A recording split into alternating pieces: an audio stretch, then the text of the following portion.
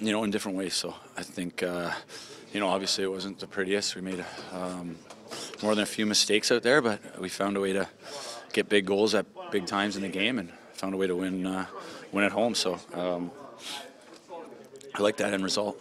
Every time you're able to pull yourself back from a deficit, I think you did it 4 times tonight. That means something, I guess. Well, yeah, I think, like I said, it just shows.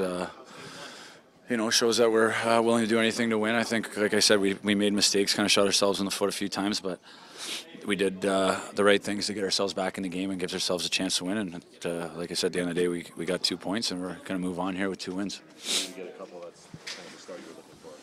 Yeah, like I said, I felt like I had a great summer. I felt fresh start. Felt I was in a great position, and I felt good coming into camp. I was confident in my game, and knew that I'd get a chance to play with some great players, and that's all you can ask for. So Tip and Kenny gave me a great chance to be the player that I know I can be, and feels good to get 2 wins and have a good night tonight.